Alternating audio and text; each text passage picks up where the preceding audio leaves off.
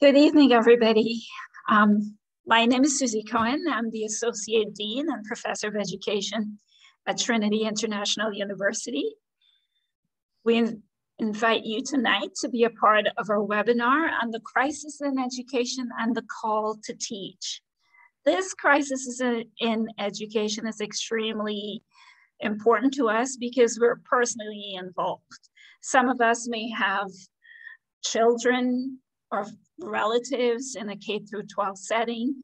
Others of us might be employed in that setting, or many of us may have a deep desire to be a part of the school system in general.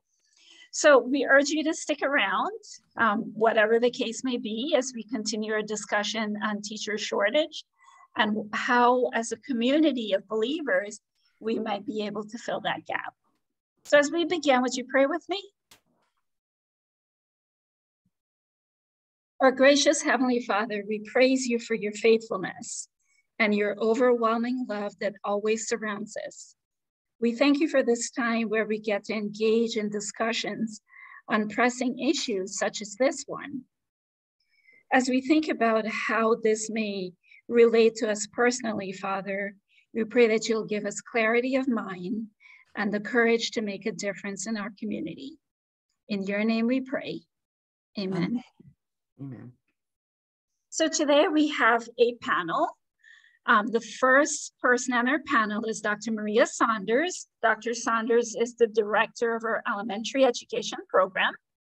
She's a former principal, public and private setting, and we're very privileged to have her be a part of this community at Trinity, Florida.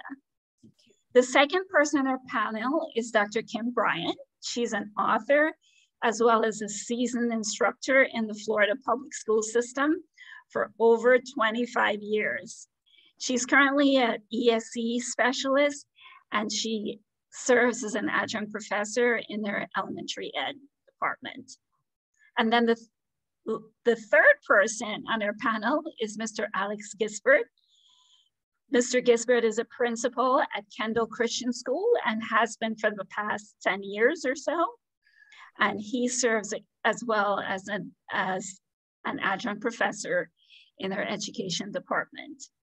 So at this time, what I would like to do is turn this section of the webinar over to Dr. Saunders, who is going to set the context of this webinar. Thank you, Dr. Cohen. Today there's 5,000 empty teachers' desks in the state of Florida. And this is a serious issue, which I believe the church and the community has to address. Why? Because we need the combined wisdom of our elders to address the teacher shortage. The webinar is multi-purpose. Number one, we need to begin a grassroots dialogue outside of the schools to inform the church and the community that we're in grave danger of our students not having qualified teachers. You may think I'm exaggerating, but wait until you hear the data, wait till you hear the facts. The teacher shortage must be a source of conversation. And this is one of the goals that I want from this. When you leave here, I want you to talk about this. I want you to bring it up to friends and families, your coworkers, because we need others to know what's happening in our school systems. Also, this is an opportunity for preschool teachers, Sunday school teachers, before and after school care workers, anyone who has an inclination to want to work with children to step up and become a teacher. Because if you do, you're gonna have a job when you graduate. And number three, to let you know, Trinity's teachers training program is second to none in South Florida. I'm so proud to be his directors. And we can train you to become, or we can train anyone to become a fully certified elementary teacher. Okay, now let me give you some facts so you can best understand what is happening in your local schools, public as well as private Christian school. Like we said before, there's 5,000 empty desks. That's how many vacancies for teachers there are in Florida today. In addition to the teacher shortage, there are 4,000 support staff positions that are open. And this includes substitute teachers, security guards, cafeteria workers, janitors, anything. Now, this data really blew me away. 450,000, I'm gonna repeat that, 450,000 Florida students began the school year last August without a qualified teacher in the classroom. I couldn't believe that one. And of course, we know that teachers are leaving the profession at an alarming rate. A National Education Association survey found that 55% of all teachers are contemplating leaving the profession. That's more than half. And the figures are more dire for the Latin communities, where 59% want to leave the profession. And among Blacks, teachers, the figure climbs even higher to 62%. The Bureau of Labor Statistic Turnover Survey, and every year the Bureau of Labor does a survey on all the industries. This one was done for education. And this one, once again, I couldn't believe it. So the Bureau of Labor Statistics Turnover Survey says they found that the ratio of hires to job openings in the education field reached a new low as the 2021-2022 school year came. Now listen to this. There are 0.59 applicants for every position. Not even a whole applicant, 0.59 applicants for every position. This is a large decrease from 2010, where there was 1.54 applicants for every position. And even in 2016, it was 1.06 applicants for every position. Furthermore, 80% report that the unfilled job openings have led to more work and obligations for the educators who remain behind. Teachers are saying that they regularly begin their morning by reading emails from school administrators requesting them to fill in for colleagues who are absent. So what does this mean? That they have to give up their planning period. They have to give up their lunch period to ensure that the school keeps running smoothly and that all children are safe. Auxiliary teachers, such as music, art, PE, media specialists, are usually pulled out to cover the vacancies. And many times when a teacher is absent, the class is split up and the students are farmed out into various classrooms. This situation must become unacceptable. It must stop, especially for our children. The teachers are worn out and the children are losing out. Let me tell you about my grandson. I have two grandsons in high school, Jake and Connor. And every day when I speak to them, they come and say, I spent third period in the cafeteria. I spent second period in the auditorium. I just went to the band room. My math teacher doesn't come in every Friday. Can you imagine a math teacher not coming every Friday? This is the stories that I get from my grandson. So when you think about it, why are teachers leaving the profession at such an incredible rate? We know there's various reasons. COVID really did a number on us. Pay scales, overcrowding the classrooms, contract issues, tensions with parents. The bottom line is it's just burnout, and more burnout. Teachers are feeling isolated, compounding discipline problems with students, underpaid, unfunded resources, simply exhausted with responsibility. They feel that there's a lack of respect and feeling that their job is not considered a profession, but rather a volunteer type of vocation without growth. These are the facts which are hard to believe, but they're real. And so I want to ask both Dr. Bryan and Mr. Gisbert to tell us what's going on in their school. So Dr. Bryan, if you can begin, please. So good evening, everyone. The facts that Dr. Saunders spoke about and the data is true data. It's not something, that we pull out of a hat. In the Sun Sentinel earlier on this year, for the school year started, they reported that in Broward County, there were 267 vacant teaching positions. Of those vacant teaching positions, the school board was only able to fill about 40-something% of those, but not with qualified teachers, but with substitutes. Yes, we want teachers, but I think it's important that we have to say, we know that teachers don't get paid lots of money. We know that those things are what they are, but I think it's important that teachers have a heart for students. And so once you have a heart for students and you want to be there, then you'll just adjust your life and live accordingly to the small amount of money that you get. You won't drive, and you'll drive a little car and all of that. But I think that's very important, that the educators that come into education have a heart for education and a heart for students because of the climate that we're in now. When we think about just the practical implications of not having teachers in the classroom, we are educators. So we're in a school and our primary purpose is to educate. So there is an impact on learning, and the impact on learning because we don't have teachers, because they are in the gym and they are in chorus and they are in PE because they don't have a teacher. There are gaps in learning because they might learn a little bit. The department head might be able to get a lesson plan for one day. So we have the gaps. When there is a teacher, they tend to move faster because they have to cover the material. And then oftentimes we find that students are teaching themselves, because when you think about everything that they have to learn. So say in middle school, they're doing the biology end of course exam, which is a high school course, but they're doing it in middle school. The teacher's absent. There are going to be gaps. She's going to have to move faster. And there's a lot of content that the student's going to have to learn at home. And it's a lot. And they don't have a teacher to do that. And the parents are teaching students, and parents learned that when we were at the stay-at-home order. So that's, the immediate impact on not having teachers. The gaps, the fact that we have to move faster, and that students are teaching themselves.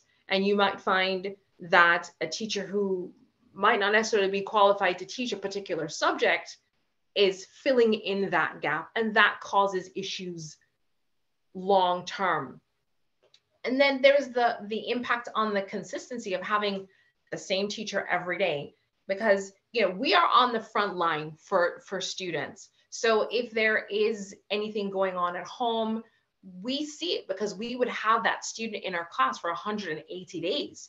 So if Johnny is coming to school and Johnny doesn't look so good today, and Mary doesn't look so well, then we're the ones that notice these things. And because we don't have the consistency of the teachers in the classroom, there are things that we're missing.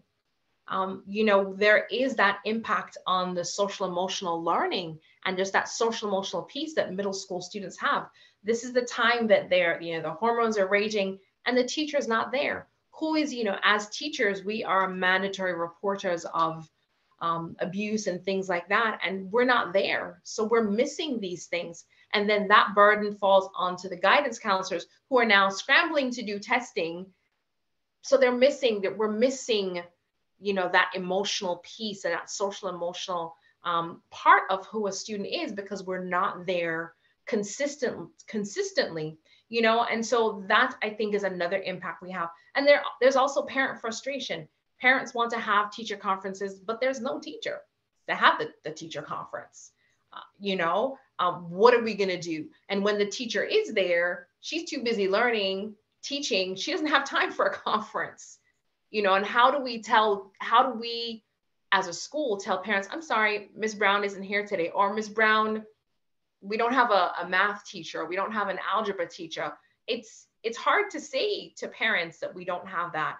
I'm a proponent for public education, and public education is a wonderful thing. But if we're missing a teacher, we're missing a teacher. And so there's a lot of parent frustration, not only for, academics, but just, the teachers being in the hallway when there was movement, things that we would see, I'm seeing a lot of students, there's a lot of, I think, student apathy, because they realize that the teachers aren't there. And so they realize that they are teaching themselves. They are coming to school dressed in all kinds of things. And the reality is we don't have the time to focus on that, because we need to make sure that they're getting their education. They're spending the time in the gym, and they say to themselves, why should I care? The teacher doesn't care. So why am I going to teach? The teacher's not there, and then for the teachers who are in the building, we feel overwhelmed, because we are asked, as Dr. Saunders says, to cover classes. you know, even though some teachers say, oh, I don't want to cover the class, they offer some type of incentive for teachers to cover classes. So you have the geography teacher covering a math class. And I don't know what they're doing in there, but it's not math. It's not math, you know? And then it's unfortunate for those of us who are there, because we feel overwhelmed with the amount of work that we have to do that is our own. And then if we are ill and we're not at school, that's another absence for those of us who are there. And then we feel guilty when we're not there, but then we're encouraged, and they keep on encouraging us to have self-care and care for ourselves. But then if you're sick, you can't come to work. So what do we do? Because we feel bad because we know that there's a teacher shortage, but then we're sick and we have our own family issues and our own personal issues. So how do we juggle that? You know, and that's problematic. And I think what is very important is making sure that principals are nice principals. And I know nice is a very overused word, but I think it's important that you know, principals understand the importance of being compassionate towards those of us who are in the building. We get up, we come every day, and we do the best that we can. And so, you know, if Ms. Brown is absent today, you're not going to see Ms. Brown in the hallway and say, oh, Ms. Brown, you weren't at work today. You know, let's have that compassion for Ms. Brown. You know, why is Ms. Brown not there? Let's have that compassion. I think it's, you know, and do things for the staff. And it doesn't have to be something that costs a lot of money, just an acknowledgement. And not only in words, but in deed. You know, you don't want to be standing at the front of the building when Ms. Brown comes in 5 minutes late to chastise her that she's late. You know, we're just grateful that Ms. Brown is there. The impact of this, you know, beyond school, but this now impacts the workforce, because as the students are in high school, they are missing these things. So how then are they prepared to join the workforce if they don't have those things? Yes, we might not use Pythagorean theorem, but we might need to know how to just do some basic, simple, real world math that you learn. In 11th and 12th grade, I think they teach like a personal finance course. And so if there isn't somebody to teach that personal finance course, how are these students getting the skills they need to be productive citizens? Because everybody's not going to college, but they need to get a job. So if the teachers are missing, how do they get the job? And then for those who are going to college, are they learning those note-taking skills? Do they have the time to just fine-tune those skills in 11th and 12th grade to prepare them for college? So if the teachers are missing, how are we going to do that? And I think that, you know, most impactful, I think, as Trinity, and just for people of faith, it's so important, and I see it every day, for those of us who believe to be in public education. You know, we can quote Bible scriptures and they don't even know that we're quoting Bible scriptures. And it's almost like a calling for those of us who are Christians, like, oh, they're one of us.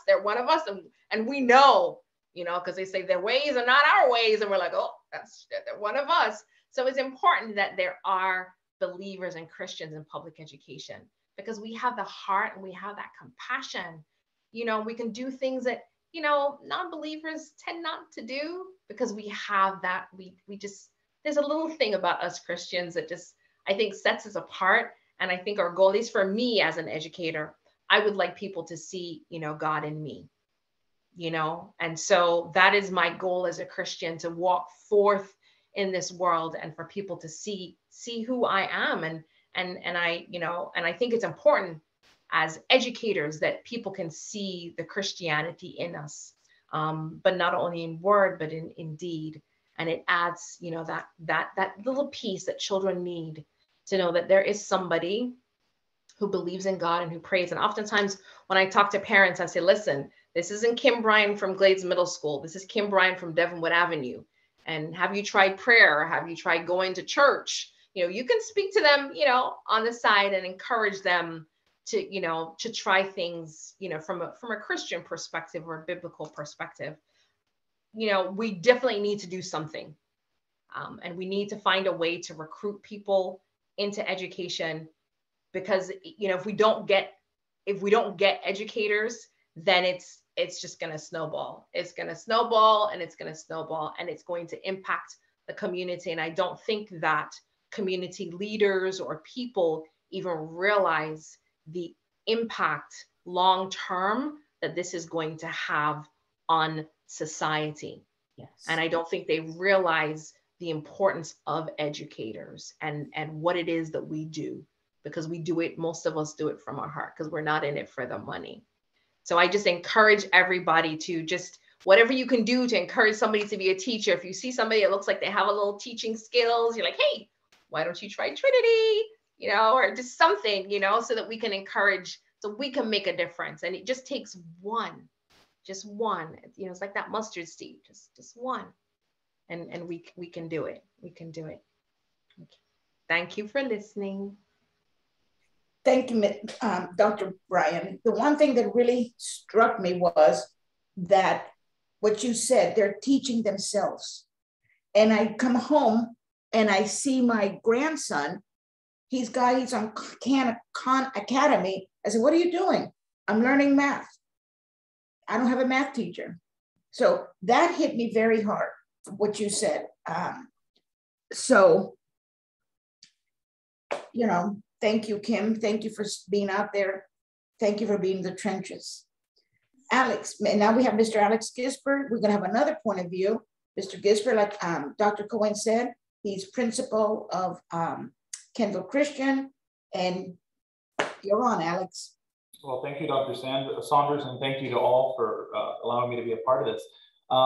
So my perspective will be coming from more of the private sector. This is my 13th year as a school head in the private sector for different schools.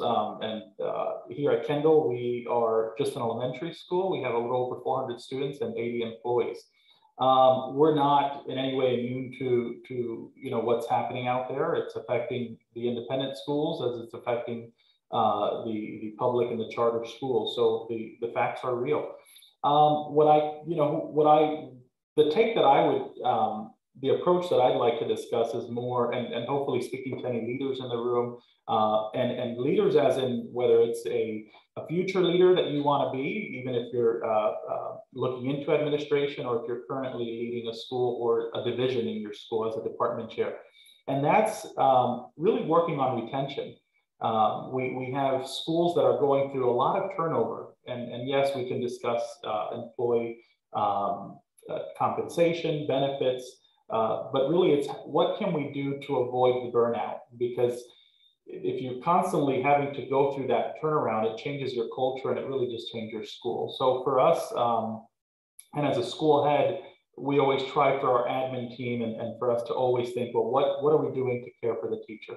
And avoid that burnout and avoid and try to really retain our teachers to not get to that point. Teaching is very different. When I became a teacher many years ago and I taught for 4 years in middle school, I can tell you it's different today than it was 10 years ago and it was 5 years ago. And I know the anxiety that parents can put on teachers is a lot. I see it day in and day out.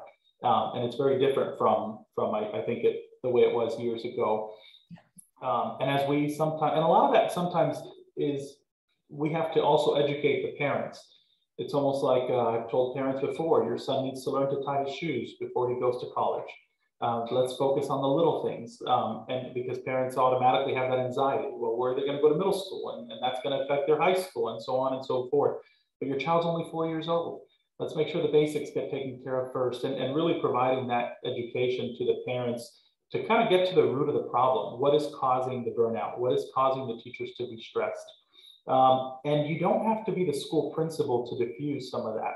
You're going to have coworkers that come in and they're going to wear their heart on their sleeve. And it only takes, you know, one teacher to be that Debbie Downer, to just really just always see something negative. But you can be the light in the room and really just explain the benefits of and really the blessing that you're able to have in that classroom with your students and at your school. But you know, the challenge that I'll have is really to focus on, yes, as an independent school, we do our best to make sure that we are at or above public school salaries. And that's not every school can do that, but it's not all about compensation. I can tell you, if you're a school leader, you know, that is a big part of it, but a lot of it is just employee morale and just making sure that the employees feel appreciated and supported. So if you're a department chair or you're a leader at your school, just making sure you listen to your employees. You know, I always tell people, if you want to change the culture, you need to be the culture, and you need to lead by example. There's so many creative things, and I know Dr. Brian mentioned a few, but even just coordinating activities at your school that provide fellowship, that really sometimes we'll just, if there's, we have faculty meetings every week on Wednesdays because it's early dismissal, but every now and then, I mean, I just send an email. It's stuff that can just be sent in an email and letting the employees know, go home early. There's no need for this faculty meeting. You know, we can, and just being spontaneous, but things like that, providing fellowship. The teachers love to, that will become your family, whatever the school you're either working at or the school you're at. And being able to have time with your school family, sometimes even outside of work, and providing those opportunities, just really, that provides the community. That's what, and that's what I encourage schools to, and school administrators as well as just even, you can be a teacher and still provide that, and really try to change the culture. But if we focus on retention, we won't have the 5,000 empty seats, or you know, we would really, you know, again, it's really trying to work on that family life balance, understanding it, and many times just listening to the teacher or to the employees of the school. It doesn't always have to be the teacher. We have burnout also in other areas of our school, and making sure that the employees feel supported, listened to, and also the health of the leader. You know, making sure that the leader is taking time to take care of themselves, and really dive into what needs to be taken care of. If not, it all comes to pieces. There's a quote that I love, and it's, if the principal sneezes, the whole school gets a cold. And some of you have probably worked at schools where if the principal's all tense or the administration is tense, well, you can feel that tension throughout the entire school. So it's really important that that it starts from there. So if there's administrators, it's important to understand that will resonate through your entire school. So, you know, it's as I tell my staff, you know, first comes God, then comes family, and then comes work. And if you follow that order, and your team and your environment helps you support that, you really avoid the burnout, and you can bring people into the family. We try to always, even when we interview individuals, we're not interviewing employees, it's people that we're bringing into the family, because many times our waking hours are spent more with the people around us at work than it is in our own homes. So, so that's my take on it. You know, it's again, schools are going through this. In the past, we used to be inundated with resumes. It's very limited now. And I think a lot of that is just individuals not wanting to go into the workforce, into education, knowing how difficult it is to deal with everything in addition to all of the everything that we've discussed. But we do have a role to play, and we do need teachers. And I think we can all make a part in changing the morale and really making our schools as the best place to work. And we can all play a role in that. It's not just the leader. So. Thank you, Alex. What really hit me, and you're 100% right, is it begins at the top. It all depends on the attitude of the leader. If the leader's, like you said, is woe is me every day, the school is going to be woe is me. So we've heard the data, we've heard the testimony. And like Alex said, retention. We have to talk about retention and recruitment of teachers. And part of the problem, the retention and recruitment, happens in the schools. Alex was just mentioning that, so was Kim. And that is what we're going to concentrate on the schools, because whatever is happening, whatever good or bad is happening, it's happening in the schools. So if you're a school leader, a teacher, a staff member, a parent with a child in your school, you need to analyze your school from a detached point of view. If you're contemplating becoming a teacher, listen, so you will know what kind of school you want to work in, what kind of school you're going to choose to work in, because right now the market is yours. In order to analyze a school, you have to do a lot of unbiased questioning. And the best way I know how to do that is pretend that you're standing on a balcony and you're looking down at the school and you're looking at it from a detached point of view. Don't look at it, this is my baby, this is my family, because that's how we see it. This is my school. How can I improve my school?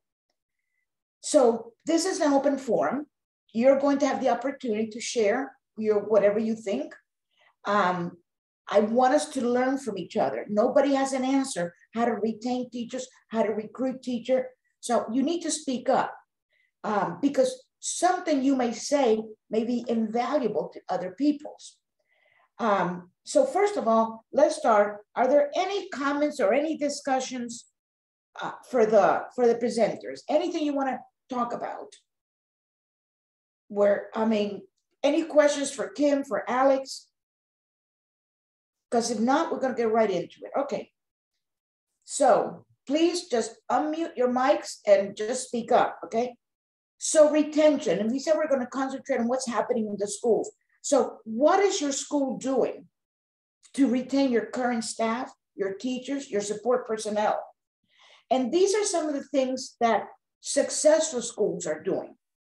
For example, when you walk into a school, or if you know anything about your school, does it have a culture of collaboration?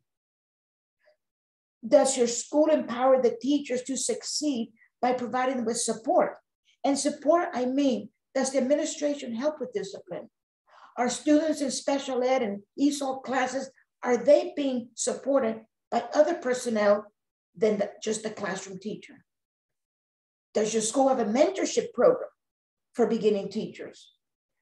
Does your school provide plenty of opportunities to grow as an academic learning community? Besides Professional Development Day, 1 year, we read a book together, How to Make a School Better. And every grade level took a chapter, and we would discuss it throughout the year. Does your school seek teacher feedback? And is that feedback from the teachers and the parents, is that considered when they're making decisions? Does your school plan, and something Alex said, we don't want to burden the teachers all too much. So does the school plan, intentionally plan a balance between home and school? Is the homework does the school provide so much homework that it overburdens the family? Or there's so much extracurricular activities that the teachers they're overburdened because they have to attend all these things. So let's start with the dialogue. What is your school doing? What do you know that your school is doing to retain teacher? Because you don't want to lose what you've got today. What's happening to retain teachers? Alex mentioned a lot because he's aware that his teachers will make schools. And if he takes care of the teachers, the teachers won't want to leave. But what happens in your school? What is your school doing? What are you seeing in your child's school? What are you seeing at the school you're working at? What are they doing to retain the employees they have today? So my school, it sounds very simple and basic, but we have these nice little, those herbal teas that we have in the teacher lounge, and they have different kinds. They have stress, cold, allergy, flavored teas, and they restock it. And so they can have tea if they want tea. Some weeks just a pot of coffee, so they can come in and just have coffee, and it's just there if they want it. And then depending on what's going on, like different departments do different things. They might just cook from home and bring it in. I know in my department, we have a lot of cooking going on and eating. So we're always bringing food from home for breakfast and for lunch. What different things, food, teachers love anything that's free, and we love food. So if they can come to work and they know that we can get, a free breakfast, And tea, the tea is there all the time. So the tea is something that's just there, and you just go and you get the hot water and you drink your tea and with whatever it is. But those little things, I think that teachers like little things. It doesn't have to be this big, wonderful gift certificate or gift card to get a massage or something like that. But the little things that show that you care consistently, not just for that 2 weeks or that 1 week we had in May for Teacher Appreciation Week, but just the consistency. My principal also does like a trolley that goes around with like snacks. So it could be cookies. And so he has the peer counselors walk, and you know the trolley is coming by, and the trolley comes by and you can get cookies, you can get brownies, you can get water, just for no reason. The trolley's coming by, and make sure you get the trolley. And as the trolley missed you, let me know if the trolley missed you. So little things like that. And we enjoy a sweet treat every now and then. So that's what we do. My principal is fantastic. So he does a lot of things for us that don't cost a lot of money. But I think teachers want to feel that people care about them. And we like anything that's free too. And it doesn't, like you said, it doesn't have to be much. I used to leave candy bars in the teachers' mailboxes. It wasn't a biggie. And not just the teacher, but the staff too, everybody. Little things like that. And like Alex said, he canceled his teachers' meeting today. It's little things that make it a family. Alex. Chocolate is cheaper than therapy, and they can come in anytime and grab. They know they can come in, and there's always chocolate in this office somewhere. It's hard for me, but there's always chocolate. And it's little things, but a lot has to do, in my experience, with that leader of the school. It all depends what you want as the leader. And if you create a home away from home, they're not going to want to leave you. And they'll understand. I'll never forget one time in my school, the economy hit us very hard. We went from 300 students to 150, like in 2 months, because that was back in 2008, 9, 10, where the economy was really bad and people were losing their jobs left and right. They're losing homes. And I had to get my whole staff together, and I had to say to them, we got two choices. We can't continue because there's not enough money coming in. Either everybody takes a 15% cut, or 10 people are going to be let go. I left it up to them because I was heartbroken. I didn't know what to do. And they chose the 15%. We all took a 15% break, and pay cut. And I made sure that they knew that I was taking a 15% pay cut also, not just them. But that's because I love my teachers and I appreciated them. And I think there's the key. It does come from the top, and it's how we view them, how we appreciate them. And we got to realize as administrators, we don't have schools without the teachers, because we can't teach all the classrooms. But I've walked into schools where the principals have been, wow, very hard to please. So that's one thing. What else? Let me see what else I got here on my list.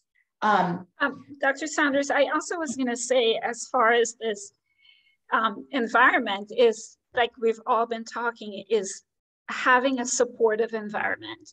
And yes. I'm not in the school system currently, but speaking from my previous experiences, I've seen a lot of brand new teachers that come into the school system and they're not being supported or retained for the following year because they weren't supported during their first year. So I think within that environment, especially for new teachers, that we find ways of supporting them through their first year, so then they can move into the second year. So from my own experience, what I've seen is just making sure that teachers feel, irrespective of whatever else is going on, you're supported. We're on your side. Exactly. We've got your back. Exactly. No. To add with what Dr. Cohen is saying, don't wait for your principal to, and for those of you that are going into the field of education, many times the principal is overwhelmed with so many employees and so much going on, and you may be new to the school, but it's not the sink or swim mentality. Don't wait to sink. feel free to ask for a mentor. You know, already set those expectations in the beginning and say, you know, I'd like to have a mentor. I'd like to have things, because it's not, many times it's not intentional. There may not be time for the training, and or it may just be kind of a dump of information. The first, you know, they may have you come in before the teacher work days, and there's only so much you can learn within, you know, a 2-day period. And it can be overwhelming. Many teachers, unfortunately, after their first year, they leave the field, and many times it's just they didn't have that life preserver, or they didn't have a mentor teacher. So I would speak up if I were, you know, a new teacher. Feel comfortable. There's nothing wrong with speaking up and just saying, well, can I have a mentor teacher? Who will that person be? Who can I have that I can go to and really get everything I need as information? Schools have their culture. They have their traditions. They have a lot of things that are outside of just the curriculum. And it's really important that you're not feeling alone or trying to figure it all out by just reading the employee handbook. No, that's very true. It has to, many times you're overwhelmed with how much you have to do. People don't realize that when you're the school leader, you have to see everything, not just the classroom. But one thing is for sure, that schools who don't have mentoring programs for brand new teachers, the teachers will leave because they don't feel supported. And that's one of the things that research showed, that the teachers who stay in the schools because they have a supportive community. And that means they feel valued, they feel they're respected, they feel they're supported by the administration. These are the things that they're looking for as to stay in a school. That's what they're looking for. That's a school environment they're looking for. Along with the culture of the school, which I believe is the #1 reason why people stay in schools. It's the culture. It's got to be the culture. The other things are okay, but a lot of schools give the same thing. A lot of schools may give incentives, maybe a little bit more money incentive, maybe a day off here or there. But the bottom line, in my experience, when I've walked into a school and the school's falling apart, it's because the culture of the school, you're out for yourself. It's not a collaborative culture. That has been my feelings. If you're a teacher, anybody out there, if you can answer this, if you're a teacher, what would make you stay in a school? We've talked about the environment, but there's other things too. I think environment and culture is #1. But what are the things?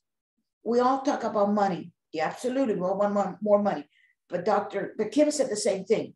She said, we do it for love, because we do. Nobody puts in 50 hours a week for the amount of money we get paid, 50 or 60. So yes, teachers want pay increases. I know that. They appreciate it. One school up in New Jersey that I visited, this was very interesting. They had, we give our teachers health insurance. Well, some teachers turn it down because their spouse or their significant other have health insurance.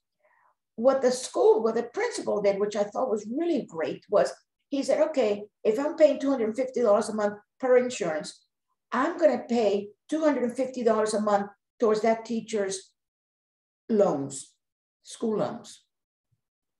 That was a big seller over there. They said, whoa, I'm married, I don't need the health insurance, but if I go to that school, they're going to help me pay my students' loans.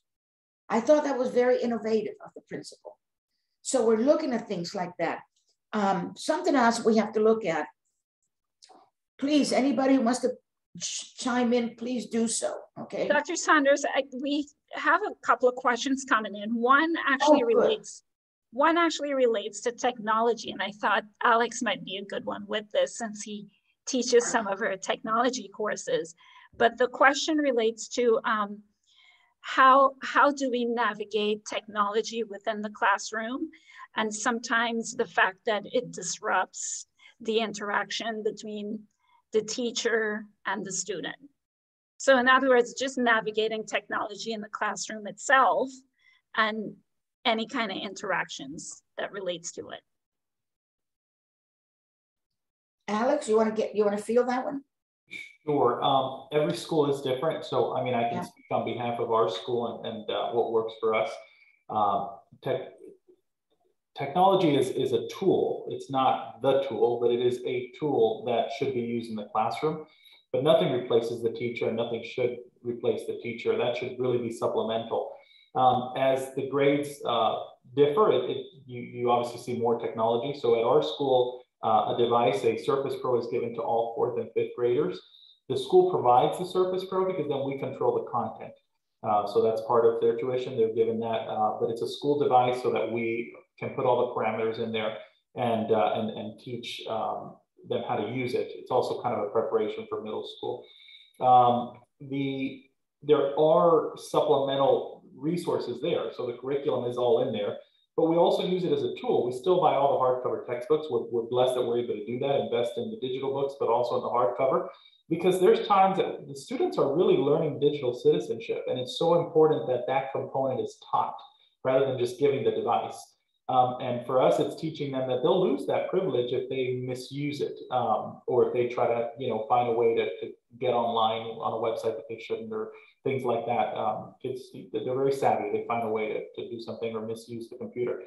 But for us, it's really teaching that digital citizenship, and also making sure that, yes, we use it as a supplement, but it's not something we really, it's so important that we don't just solely rely on technology. We have it, we benefit from it, but there's days the internet goes out, and schools should not just be completely reliant on everything is on their smartboard, or everything is on the Surface Pro when the internet suddenly had an outage. So that's our take as our school. We obviously try to navigate, because we want to make sure our students are also ready. They have to already know how to use their email. They have to do all that when they get to middle school. So we have to expose them to it. But again, there's nothing that replaces the teacher and the teacher's role. And using that as a tool. It's just a tool that is used in the classroom. And it's just one of the many tools that the teacher has in their toolbox. Well, that's one of those tools. Yeah, technology should not replace the teacher. It should enhance the learning. That's the bottom line. If you've got a teacher who's using technology all day long, I would spend more time in that classroom and to see what's really going on. But the interactive boards, the smart boards, they're awesome, and they can be used as, I'm sorry, Dr.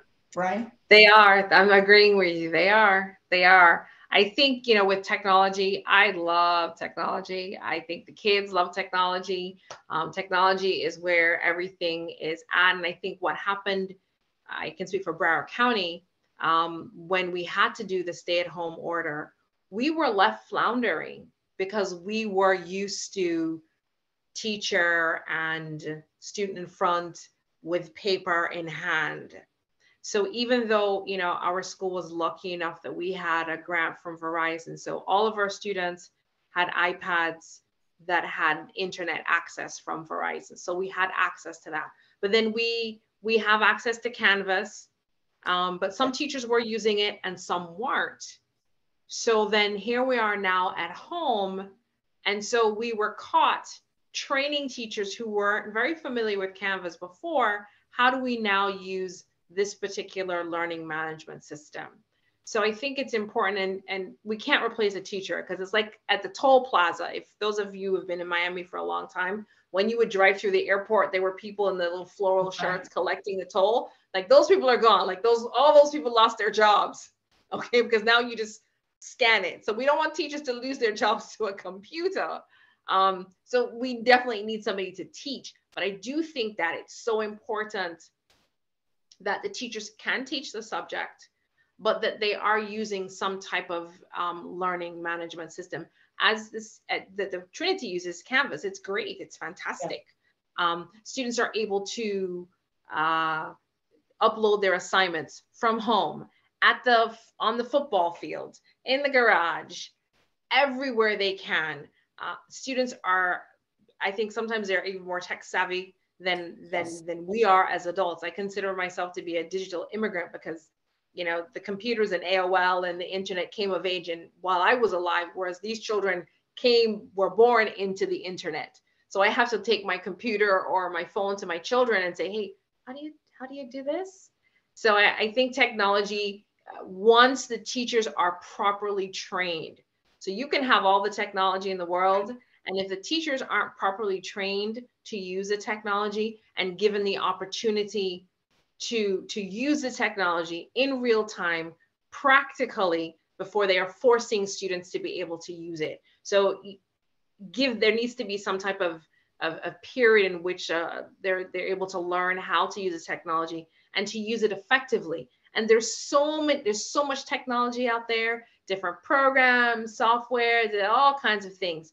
We have to use something that's effective for that particular teacher. So what geography uses might not be what math uses.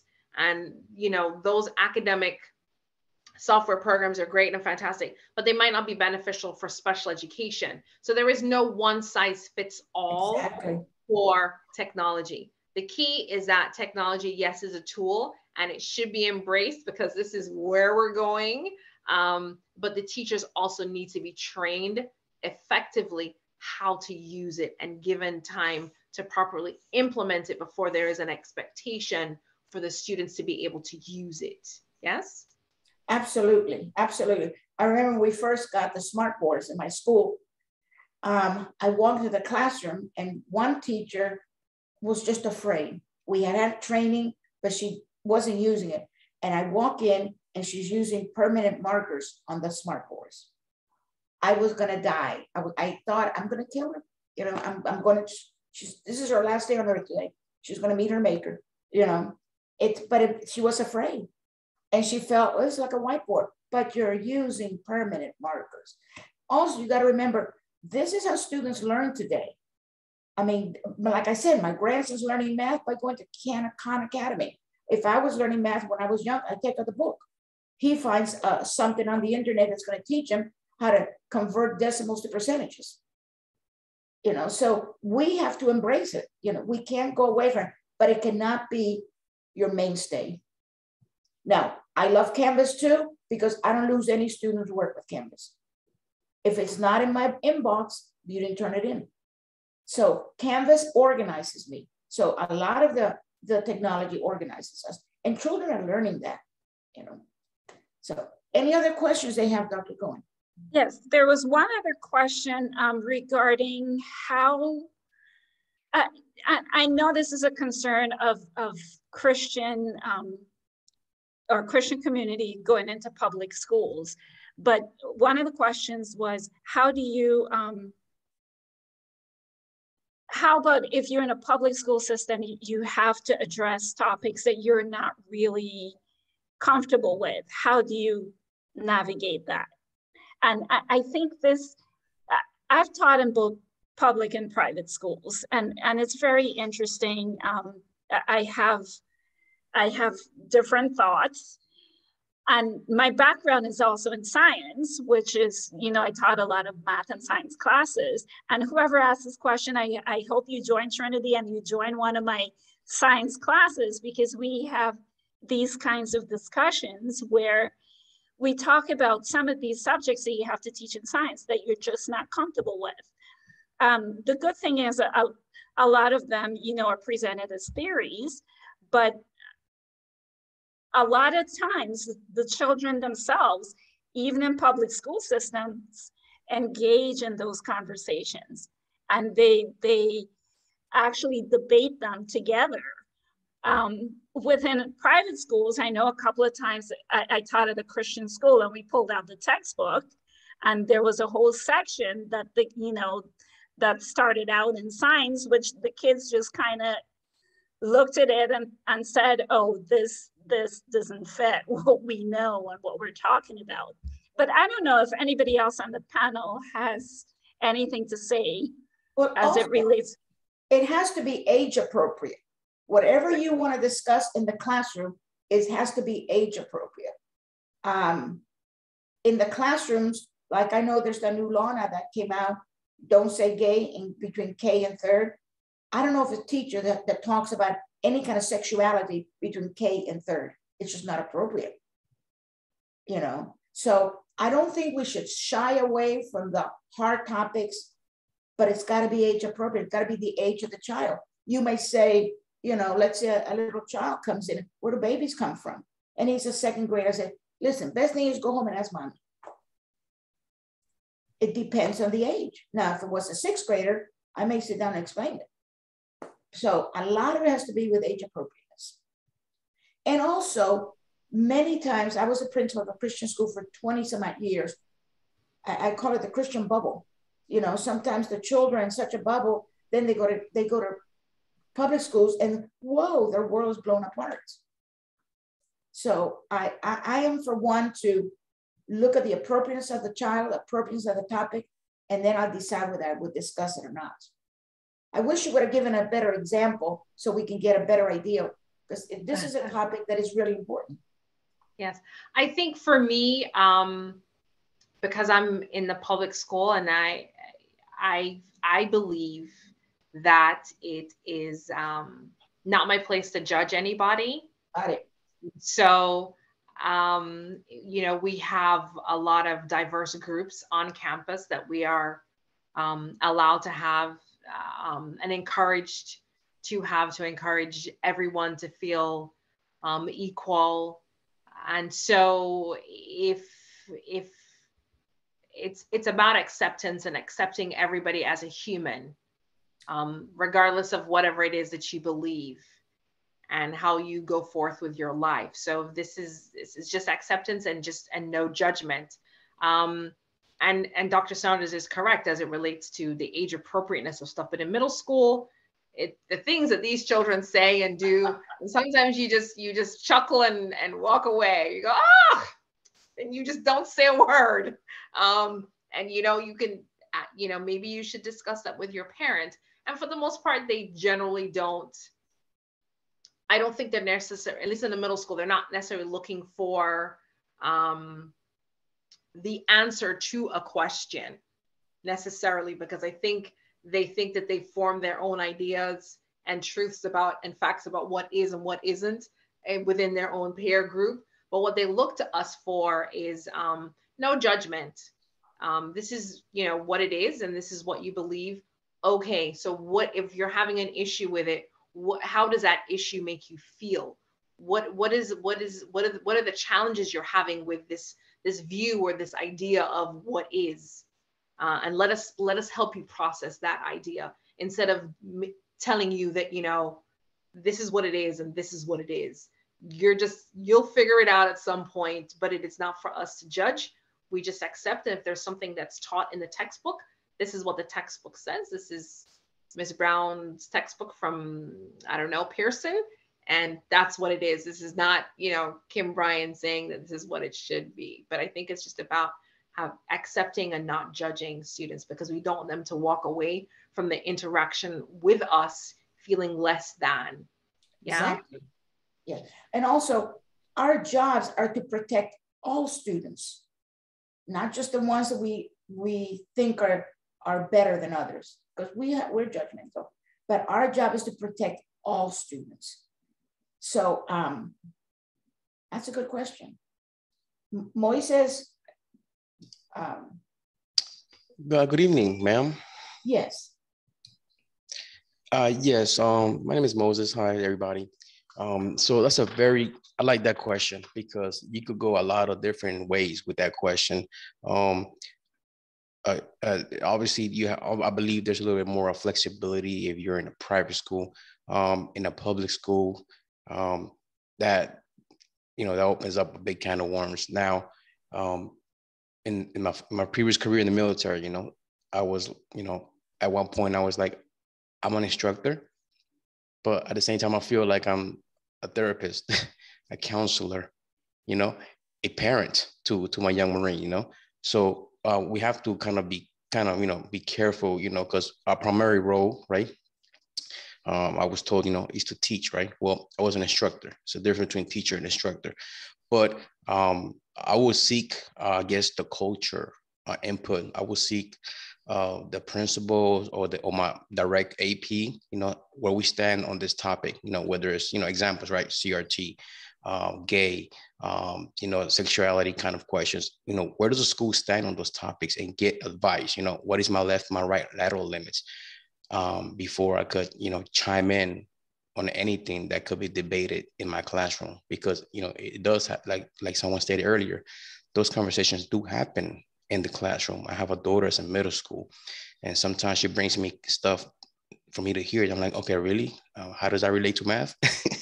But you have to listen and process to what they're saying. But I think it all starts with just, I guess, you know, being in line with God, right? And see how much you as a Christian could maybe give your, you know, holy input into that debate, and then, you know, to a certain extent, because at the end of the day, I mean, we all should be, you know, we should be, you know, busy as it is, right? Teaching, right? Canvas, Pinnacle, there's only hours some change in the classroom. We have to get things ready. So, but yes, that's a great, interesting topic. And we all need to be prepared how to handle that, right? To what extent, how detailed do we go into something that is not in our, you know, in our curriculum, right? So that would be my input. And you know what, too, Moses? I found out that many times the parents are more concerned than the child is. Because your daughter may bring something home and you could say, how could you say that? But to her, it may not be a big deal. She just needs to share it with you. And that's a good thing that she's sharing with you, because that way you know what's going on. That's correct. You know, thank you so much. Anybody else before we move on? Okay, so let me get my notes. Okay, I want to talk about, think of your school, and I want to call hospitality in education. Hospitality in schools is the same with hospitality in home. So I'm walking up to your school and I look around. Is your school clean? Are the grounds taken care of? Do people greet me? Do they greet each other by name? Does a cafeteria lady walk by and say, hey, Johnny, how you doing today? We got pizza, you know, things like that. That's hospitality. Do people look like they want to be there? Or you see these really Debbie Downers all the time? Do they welcome others to school? That's some of the things that we don't think about hospitality in education, but it's real and it's there. It's part of who we are. And it depends what kind of culture, goes back to the culture, what kind of culture you want in your school. My school was very open. We had a homeless person who would come by every day in the morning for coffee, and we give it to him, you know. Of course, the security guard would stand next to the guy. They let him roam around the school. But I mean, so what's your culture? Is your school hospitable? That's another thing you got to look at that. And like I said, this is something we don't talk about enough as teachers, and even in our school, in our classrooms. I don't think we discuss hospitality in education. So that's something that's the school that you work for. It's a hospitable. When you walk in, does the secretary or the reception, does she greet you? Or she just nods, like I've had schools, yeah, you know. So these are things that you got to look for in a school. Once again, whether you're a future teacher or a parent like Moses, you're shopping for schools as parents. And you have to have an idea when you're shopping for a school, what is it that you want? As a teacher, a potential teacher, you're shopping for employment. And remember that today, 0.59 applicants apply for every one position. So if you're teaching in a school where you don't feel valued, it's an employee's market. You don't have to stay in that school. Not even 1-to-1, 0.9, half person to one job. So you also have the ability to say, right, I like working in that school. It feels hospitable. That's something else I want to talk about. Anybody want to bring something up about that? If I can add to that, I think for those that are looking into going into education, one excellent way to do that is as a substitute teacher. There's no better way to be able to really learn the culture, learn the ropes, and really know if that's really in the direction you want to go. But it also lets you, I mean, there's so many substitutes that started, or I should say teachers that started as substitutes even during my time as a leader that have worked their way, finished their credentials, and are teaching now. It's just a great way to get your foot into a school and learn the school and really know that that's what you want to do. That's very true. I'm thinking about how many substitutes became teachers in my school. They got their credentials. In fact, so many of them went through Trinity and they got their credentials and they got a job because I knew them, they knew us, they knew the culture, and it just fit, you know? So that's something you got to look about inter-school hospitality. So now, and recruitment and retention basically go hand in hand, you know? What you've got to think about if you're a potential teacher, what's going to make you go into a school? You should have a list of these are the things I want from a school. You can do that now because the market is for the employee. Okay, so think about the things that you want. Make a little list, something. And when we talk about recruitment, and this is something I think that Kim brought it up, or Alex, one of you two did, but if you know someone who has the characteristics of a teacher, maybe a Sunday school teacher, a PTA parent, a relative, anyone that you think would make a good teacher, this is the time, this is the moment to encourage them, to mentor them, to support them, and becoming a teacher. So think about it. Everybody knows somebody. We're in a crisis, folks. And I'm worried about what's going to happen if the trend continues to go down. We have got to start growing teachers.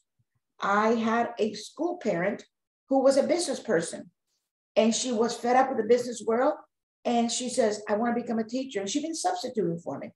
And so, you know, I said, well, you know, you can easily become a math teacher. And she went through Trinity. She ended up being my middle school math teacher.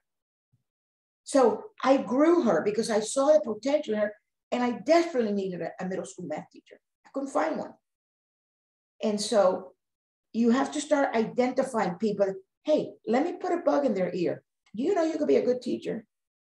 You know, you've got the qualities, you've got the personality for being a compassionate teacher, a caring teacher. Any discussion on that? Okay, and we can't talk about schools without discussing parents. Parents are a blessing, they're a burden. You know, I used to have a Spanish teacher who would say to me, can we have a school of orphans? Can we just get rid of the parents? And, you know, and there's some parents you want to get rid of, that's no lie. But the bottom line, we know what we know about is that parents, we know that satisfied parents and steady enrollments leads a school to stability. So how are parents treated in your school? Did the school provide opportunities for parents to volunteer? Are parents empowered to make decisions? Do parents and teachers collaborate? Do parents, this is a biggie, do they recommend your school to other parents? How are parents treated in your school? Are they valued? Are they part of the stakeholders? Or they're just somebody that just comes in and drops their kids off every day? Do you use the talents that parents have to improve your school? Think about that if you're a parent. Are you asked to volunteer in the school? Do do they have a good working PTA? And it's one that that makes a difference. It sees what the school needs, and hey, PTA parents can be amazing. They can, you can say, I'll never forget back in the 2000s, we first started getting the smart boards in the classroom. I go, okay, PTA, let's see if we can raise money for 5 smart boards. And they raised money for 6, you know, but it was a matter of, hey, parents coming into the teacher's lounge. I just bought you coffee. Here's some donuts. Once again, back to the culture. Alex, you have a good PTA? Yes, we're blessed. We have a very robust PTA, but it wasn't always like that. I think it's really important to set those parameters. When I started here, I actually had to tell the PTF president if she wanted the job of principal, she could have applied, because that's, you know, that there's sometimes that culture where, well, I'm the PCF president, so I can run the school. Well, you should have applied for the job. And that's not the norm, but it is, even for, if you're a teacher or a new teacher or an existing teacher, it's so important to set those parameters from day one. Many teachers, unfortunately, they make the mistake of just trying to be at the parents' beck and call and text the parents and all that. And that can be a double-edged sword. You have to be so careful. And a lot of that really is just kind of going through, sometimes you have to get burned before it gets better. And you have to kind of go through those life experiences. But we try our best to train our teachers on you're welcome to give your cell number. We don't recommend it for this reason, A, B, C, D. And we also train the parents, and we really provide that time where the parents need to know, well, our teachers have their family time. You send an email, it's not, it should not be, you know, you're not going to get a response. So we try to train our teachers, don't respond to emails when you're at home. Because if you set that expectation, and then every time the parent emails you at 8 o'clock, they're going to expect a response before 9. And just things like that. The parents really can be your biggest advocate. But they can also send you, there's also tactics that you need to know. We did a book study recently called Talk to Me, and it was just about that, how to deal with communicating with parents. And many times the parent has all this anxiety, and it has nothing to do with the teacher per se. It's just maybe something else going on in their life, and they just pour all that on their child and on their teacher. But it's so important to really set those parameters and work with your co-teachers to lift each other up. I tell my teachers all the time, when you get that dissertation email, any email that is, you know, already you have to kind of scroll up on your phone, that's what we call dissertation emails. Don't respond. I tell them, do not respond to those emails. You pick up the phone and you have a conversation, because you're going to spend an hour and a half trying to find the right words, and it's still not going to be enough. It's going to be misinterpreted. It's going to be misconstrued. In a 3-minute phone call or a small conversation at the door, you're going to be able to really just come and provide that. So those tactics that I feel senior teachers have, we have to be intentional in really allowing new teachers to understand those growing pains early, because if not, we're going to burn them out, because it's real. The stress is real. So. That's very true. Any comment on parents in school and being felt, volunteering in schools, being part of the school community? One thing that I wanted to ask you guys, do you do a parent survey, parent teacher student survey? You know, because if your school does, or, you know, fill them out. You know, now it falls back on the principal. What do you do with the survey? You know, I mean, many principals do it because they're expected to do it, but they don't read it. That information is golden, because it's going to tell you so much that you're not aware about. So that's one thing you got to look for. That's my school does a survey, but I really want to get to the nitty gritty, because it's already 8:15. I want to get to the elephant in the room. It's the qualified teachers. Remember that data, that for every position open, 0.59 people apply. So what does this mean? That we're going to be forced to hire less than qualified teachers. And we all know that poor quality teachers and poor quality teaching is going to disrupt learning, and it's going to have a negative impact on student progression. We also know that qualified teachers lead to a greater learning gains and student progression. So if we hire less than qualified teachers, we need to make a commitment. We need for them to agree that you got to start teacher training within 2 years, because our children deserve better. I know right now we're putting people in the classrooms who shouldn't be there. But the bottom line is we have no choice. But we do have a choice by saying you must get trained, you must get educated. So many times people ask, what's the big deal? Why hire qualified teachers? Oh my gosh, because qualified teachers know how to build relationships. They're positive and caring, and they lead to the affirmation of their students. Qualified teachers involve their students in learning in a meaningful way, and they seek to primarily motivate the child intrinsically from inside, not just the treasure box at the end of the day. And also, qualified teachers believe they're accountable for students' learning and growth. They take ownership of student progression, whether it's good or whether it's bad. So we have to talk about the fact that we are going to have to put people in the classroom that shouldn't be in the classroom. They don't have the tools. They may have the characteristics of being a teacher. They may feel that they can do this, and they'll give it everything they got, but they don't have the tools. And our children deserve better. And that's one thing that I want to encourage school leaders. You hire somebody who's not qualified, they got to agree that they got to start their training 2 years. Give them the first year. Don't write them. Second year, they got to start figuring out how to get through college, how to get the education, how to get those tools. So that's something that we got to remember. I want to leave you with a few things. So I want to wrap this up because it's already 8:20. I want you to think about what happens to a community without teachers. And I want you to know why this is so important to me, and why this webinar is so important to me, and why getting the word out is so important. This is personal to me. Because when I was 4 years old, I wanted to be a teacher. I've come from a long line of teachers, and I know how much teachers are valued. And I want to be part of that group. I love hanging out with teachers. I love teacher talk. I even love the smell of classrooms. And classrooms do have a smell. And since I was 16, I wanted to work for God. So God has blessed me with allowing me to be a teacher and working for him. And now he's double blessed me because I'm in a position that I'm training teachers.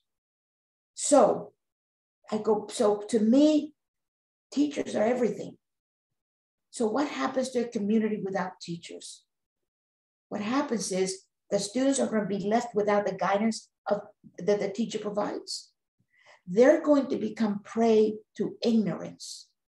And when this happens, when our populace is ignorant, our democracy is in danger. Why do we need teachers? Because teachers truly are the backbone of this society. A democracy is founded upon an educated populace. A democracy needs for its citizens to be able to think critically. And this is what we do in the classroom. We teach our students to think critically. Because if we think critically, we will not be fooled by autocrats, dictators, or tyrants. Because of teachers, countries are able to develop socially and economically. You know, I believe that in everything bad that happens in life, there's something called collateral beauty. Collateral beauty means that something beautiful, something good comes out of a bad situation. And I truly believe that in the midst of this tragic teacher shortage, there are going to be few who are going to stand up and are going to answer the call. I take a look at our current students who are in our education program. These women are my heroes. They have full-time jobs. They've got families. They're very involved in their churches. And on top of that, they're going to college to be teachers. I got a lot of hope, but we need to find more people like our current students. So some people, now that some people say, well, why do you want to become a teacher? And this is what I say to them. I said, because teacher is a career of possibilities. One day you can be a farmer. The next day you can be a rock star. You could be an astronaut. You could be a counselor. You can be anything you want. Your imagination is your limit. There's never a dull day in teaching. Something always comes up. And this I want to leave you with this. Teaching is something sacred. Teaching is not just a job, it's a calling. I had that calling at the age of 4. And I answered. I had the calling to accept Christ at the age of 8. And I accepted it. And why is it a calling? Because when you see a child having an aha moment, this is a moment when the child suddenly has a revelation.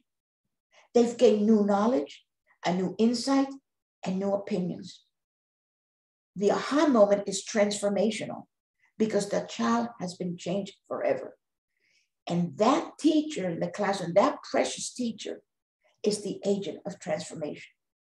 So this is an appeal. We need more teachers. And that's how come we're doing this today. Dr. Cohen? And Dr. Saunders, just to follow up with what you said, teaching is so incredibly rewarding. You can talk to any teacher and they will tell you the same thing. It's one of the most rewarding professions. So I really enjoyed our conversation here tonight. We've learned a lot of different things. We know there's a teacher shortage, but more so, we know that we can step up and be a part of the solution. Some of you might be preschool teachers here. You might be a teacher assistant. You might be an aftercare teacher.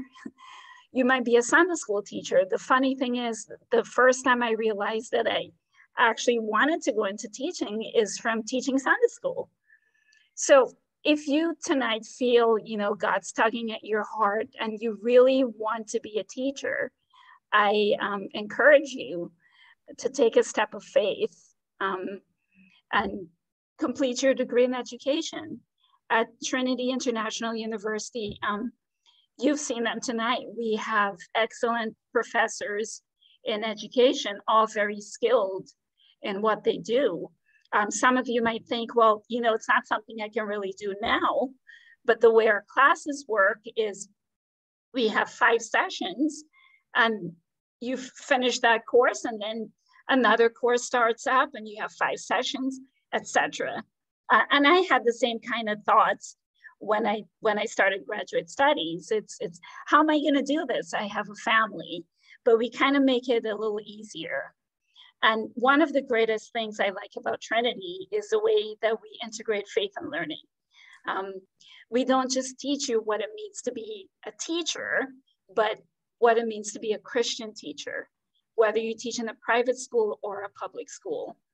So take a step of faith to help us fill the gap in the school system. We want to say thank you to our panelists, Dr.